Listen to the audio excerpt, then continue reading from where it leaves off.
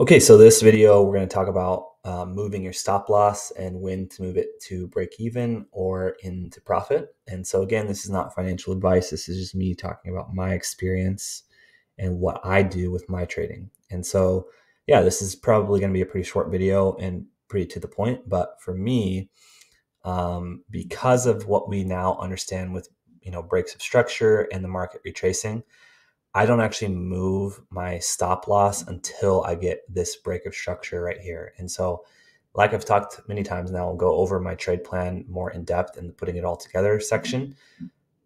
But in this video, I want to just touch base on the actual, this specific topic before we get there. So for me, if I'm trading in this example here, I don't actually move or touch or do anything with my stop loss until this high is broken. Okay. And at that point in time, like I mentioned in the last video, I take a 90% partial. So I have majority of my volume off anyways at this high, right? Because the understanding of what could potentially happen is price can, can come back. So we have this break of structure right here. And price can come back down and it can then mitigate this demand zone right here, right? It can, as soon as it breaks structure, depending on like where we're at in the higher time frame trend, it can just come right back down and mitigate this newly created demand zone and then continue higher, right? And so at this point in time, when price does this, it could also, wick this to grab liquidity and mitigate a lower demand zone here.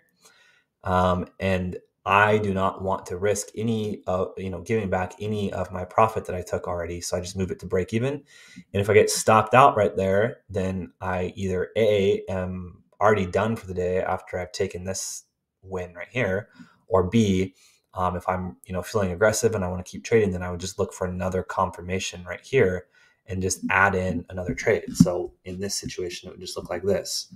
We would have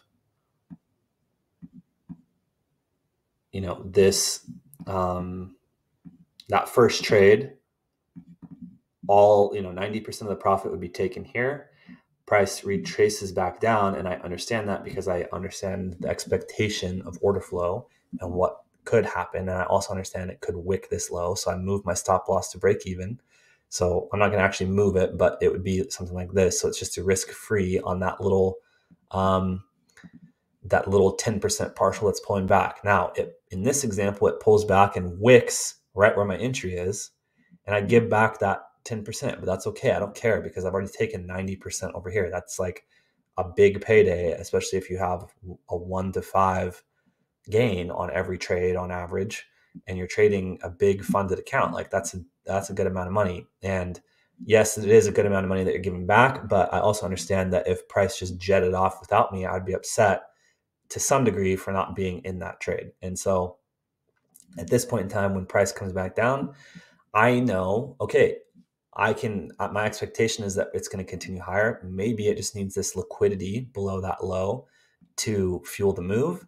Maybe it needed to mitigate lower. Whatever the case is, I know that I can always just get back into another trade. So in this example, we'll just take another trade. We'll take another 90% off the top and then move our stop loss to the bottom there, okay? Or to break even, I mean. And, then the same thing could potentially happen again. Maybe it comes back down. Who knows? Maybe it continues and it's the biggest trading day you've ever been a part of and that little partial runs.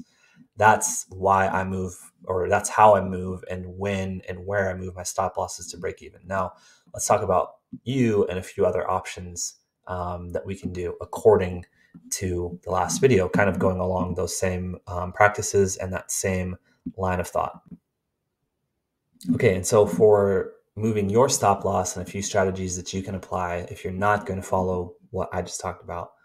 And again, not financial advice. This is just a recommendation based on my experience and the options that are available to any trader trading on brokers like we trade. So a few things going over the partialing methods. So if you are someone, for example, if you're going to close 50% of your order at a 1 to 2, and you're going to hold it the rest of it for that high, well, technically at that 1 to 2 50% partial, which I wouldn't necessarily recommend doing this, but technically you just did move your stop loss to break even. So there's no need to actually move it, because we understand that at any point in time, price could mitigate this zone again, and it could just stop you out or wick that and stop you out in profit. And then you would then lose that potential gain. Okay. So if you take a 50% partial at a 1 to 2 and you're risking 1%, you then have that 1%. You are then at a break-even trade, and there's no need to worry about your stop loss, because if it does come back down and stop you out, then you've already secured that that little bit of profit to make it a break-even trade. Okay, so it's the same thing in that other example as a taking 25% at a 1 to 4, which is a little bit more realistic, because then you're not leaving so much volume on the table. So if you, for example, take 25% right here, then that is the same as moving your stop loss into profit, or into break even, that is. And it would then be the same idea and the same concept as, okay, now price has broken structure. Maybe, again, this isn't the best example to be using this. Maybe you're targeting way up here for whatever reason.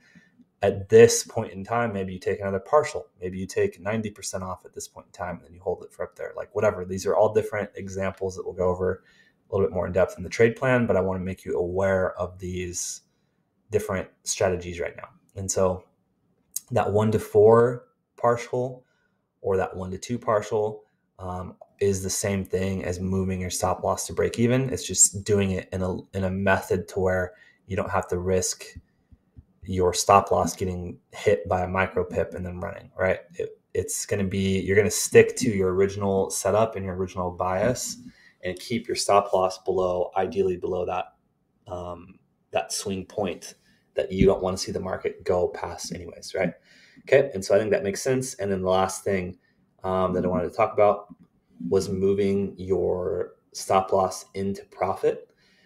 So if, for example, you are someone who is holding a certain percentage past this high, and this can be, again, on any time frame. It can be on the 4 hour. So if you're holding this, you're entering down here, and this is a 4 hour move, and you're expecting price to retrace and then continue, at what point would you move your stop loss into profit? Well, pretty simple for me. I would be moving it into profit underneath this low, right? Because, okay, for example, let's just say this is the 4 hour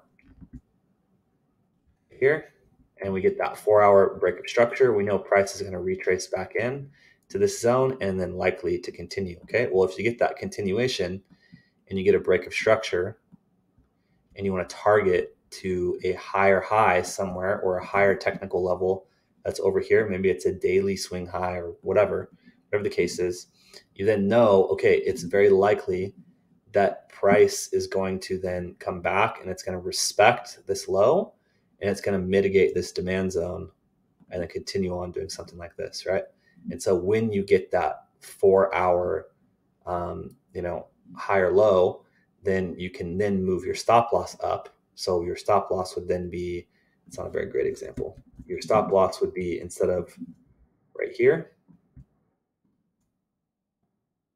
so before any of this other stuff develops, your stop loss would be right here. And then after you get this break of structure and retracement and then break of structure again, you can then move your stop loss right here, because it's expected that price would then retrace back down, mitigate this demand zone, respect this now strong low, and then continue up again. Okay, and as price keeps doing that, you can then just move your stop loss into profit further and further under these lows, because okay, if price comes down and breaks that low, then it's most likely going to reverse anyways. And I'm not going to hold it all the way back down to here. I just want to take my profit. And if it doesn't reverse and it continues, then just get back in. It's pretty simple, really. So that's really the only way I am going to talk about moving your stop into profit. I guess there's one other scenario that does happen from time to time. So if you, for example, are trading and you get hit with news or something, right? You get a move that's just absolutely ridiculous that looks like this, right? So it's maybe these moves are whatever, 15 pips, 20 pips, 20 pips, and then all of a sudden you get like 100 pips, 150 pips, and you are just like struck with profit in like seconds. Or this is like a news event and it just flashes up like that. First of all, for people who are watching this video, that's not a normal thing. Okay. As you get better with understanding smart money concepts, and as you get better with this principle as a whole, you'll start to see where news actually does align with the expectation with our expectation of order flow. You'll start to see, okay, you'll get legs like this where it's like, yeah, wow, we are pro trend and that moved really fast, but then, and like it was a huge move and there's all this momentum and stuff going over price to continue that, or causing price to continue that pro trend move. But if you look and you go back to the actual Forex factory calendar, right here might be NFP day or something. You know what I mean? Like there would be some kind of high impact news in this move right here that propelled it. Okay. And in my opinion, that's just smart money masking their injection of orders into news events and saying like, oh, well, yeah, a lot of people took that as a positive thing, so they started buying. Well, that's just smart money buying, and just people have just come up with that reasoning. And so without getting out onto a tangent on that, if this does happen to you, and if you are in a trade right here, say for example, you're in this trade right here, what do you do with your stop loss? Well, in my opinion, I would just be taking my profit and just closing the trade, because what is likely to happen is you'd have a huge gap in price that needs to be filled, right? This would just be one gigantic or multiple gigantic expansive candles that have liquidity gaps in between them that need to be filled. And so most of the time when you get huge expansions like that, price will trade all the way back down and mitigate something down here, or wick it or whatever, do something crazy, and then it will just do this and then go back again that direction, at which point you could just get back into the trade. So if something like that happens, then just take your profits. It doesn't even matter if you close it right here or right here or here or here or here or here or whatever. Just take it, because that is obviously going to be something that has a huge impact on your trading account. And you want to just like, don't even try to, oh, well, it's going to keep going, it's going to keep going, it's going to keep going. And this also goes into a little bit more of the management side of things. But yeah, for this video, we'll just keep it at that if you get a huge move in that direction or in your direction that looks like that, then just take it. Don't even worry about your stop loss or moving it into profit.